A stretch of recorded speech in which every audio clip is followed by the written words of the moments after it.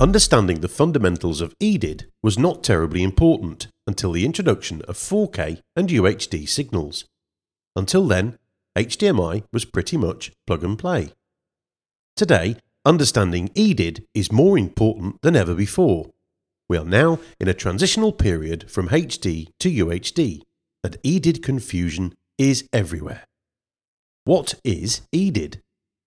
Well, EDID stands for Extended Display Identification Data. EDID is communication from the sink, which is usually a display, to a source device. EDID's job is to let the source know what the display's capabilities are.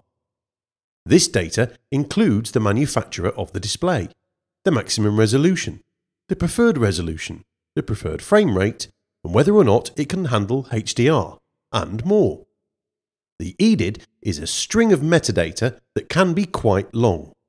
And one important thing to know about EDID is that it's one-way communication from the display to the source. This means that the display sends the EDID to the source. The source can read the EDID and respond accordingly. If you were to verbalize an EDID communication from a TV to a Blu-ray player, it would sound like this. Hello, I'm an LCD TV. I prefer that you send me 1080p, but I can handle 4K if you can. I cannot handle HDR, and I'm not very good with PC formats, as I was not designed for them. Hi there, LCD TV. I see that you prefer 1080p, but you can handle 4K. You would not like any HDR or PC signals, so I won't bother sending those. I will send you 4K with no HDR. As long as the EDID is correct and good communication is established, the system will now work properly. However, if there is any miscommunication in EDID, the viewer might not get the performance they paid for. HDR may never show up on the screen, and that was the whole reason to upgrade the system to begin with.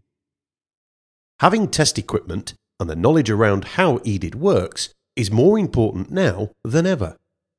AVPro Edge and Meridio provide the tools installers need to get the job done, including the Fox & Hound testing and troubleshooting kit and our 18 gigabits per second scaler and EDID manager. Learning how to manage EDID and work around older infrastructure ensures a smoother installation and less troubleshooting. For more information, visit avproedge.com.